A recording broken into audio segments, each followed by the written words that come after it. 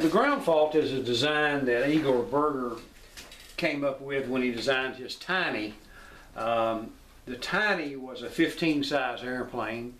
Bob Kruger took the Tiny and blew it up to a 25 size airplane. That's what you see here on the blocks. Interesting looking plane. The fuselage, I've already done the fuselage, it's done. It's not a real large airplane, it's a good 25 size. I've fixed it or built it so that I can put a LA-25, OS LA-25 in there. It's a very simple construction.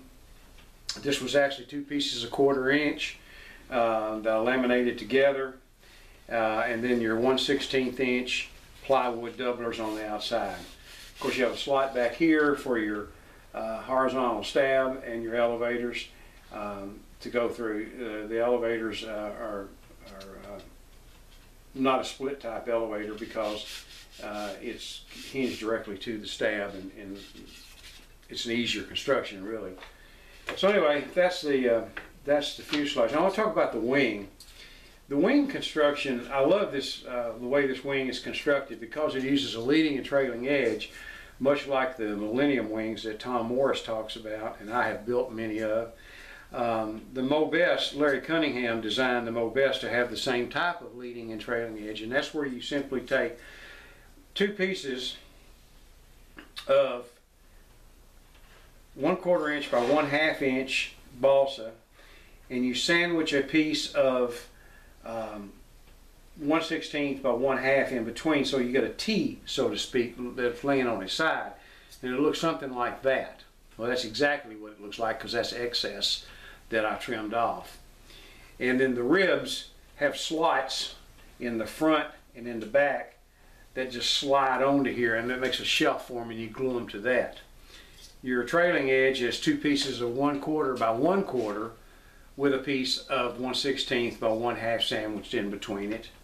And we'll try to move it around where you can see it. So, your ribs have slots in the front and slots in the back, and they just simply slide over this, and you glue it, and that's what you do for your leading and trailing edges. This one, what you have to do in order to get to round it off some is you take your razor plane and you go down and you take off some balsa, top and bottom, and then you just sand it to contour it. It'll be a blunt edge, but it'll be a rounded blunt edge. Very simple to work on and everything. And then to build it, these blocks that you see here, I actually bought these from Tom Morris. They're 1/2 inch plywood. You can make them yourself if you want, but I was lazy, so I called Tom and he made me up a set. He sells these things in sets of 8 or 12, I can't remember. But anyway, they're notched out. The leading edge is notched out the proper width for these 3 pieces that go together to make your edge, and slides into the notch like that. So you have something that looks like that. And same thing on the trailing edge, only the trailing edge is for 2 pieces of 1/4 by 1/4 with a piece of 1/16 by 1/2 put in there, and it would pop in the same way. Like you said, these blocks are available from Tom if you want, or you can make them yourself out of 1/2 inch plywood. I'll put a plug in for Tom here. He also made me some for my Ringmasters when I was doing solid leading edges, and he can do things like this where you can, any airplane that has a leading edge that's like that, and a trailing edge that has, the aileron looking piece of balsa back there, like the old Ringmasters did.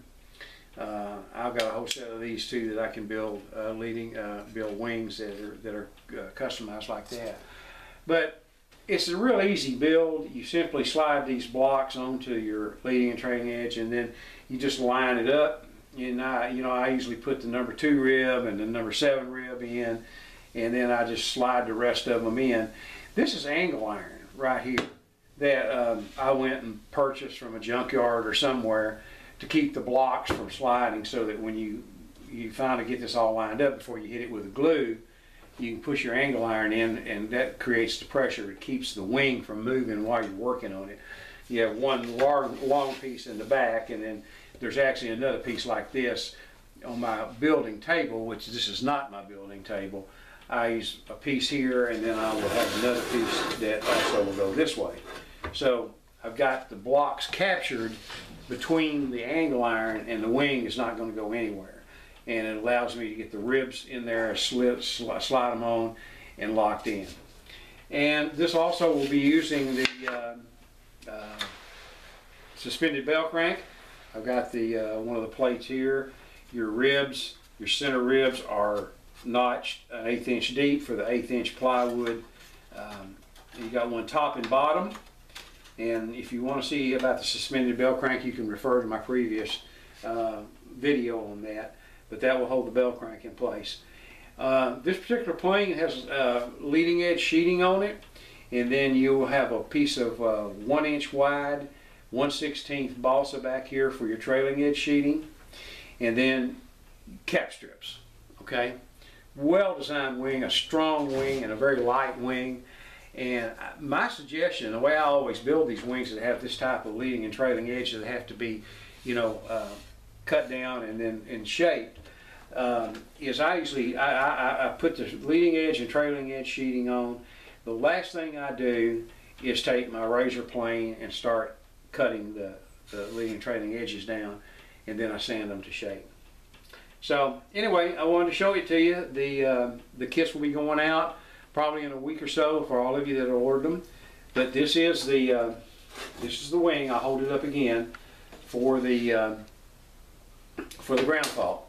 I'll set it there so you can see that side of it. That's another neat thing. You can take this wing up. These are kind of pressure fit on here, and you can take on and you can flip the wing over, or you know, reverse it or however, and your jig kind of moves with you. So that's about all I can think of. These are 1/4 inch by 1/4 inch spars, pretty common. So anyway, that is the ground fault, and thank you for the orders on them. Any questions, let me know.